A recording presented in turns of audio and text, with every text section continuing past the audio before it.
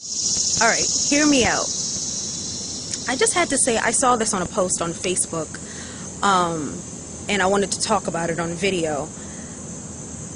There's no such thing as talking white, or, you're speaking white.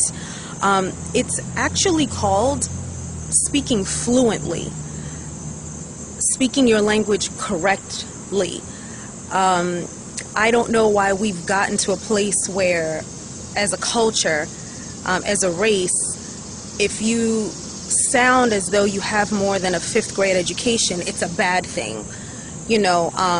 There's actually nothing wrong with that. In other cultures, if you speak your language correctly and fluently, it's actually admired. Wow, this woman's educated, this man is educated, where did you go to school?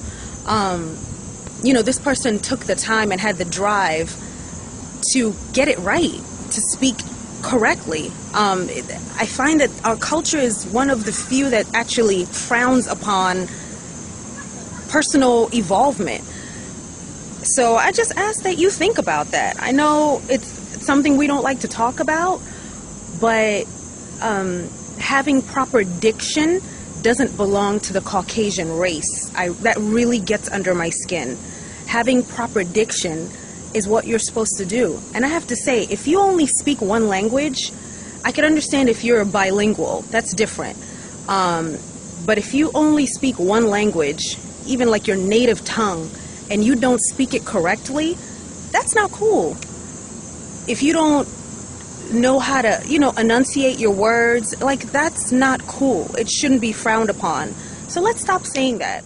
This person talks white, acts white. Think about what you're saying. Because, in the same conversation, you'll say the white man's bringing us down, but you don't realize that you're actually elevating this race by saying they're the only ones that are allowed to speak as though they are educated. And that's not right. Think about it.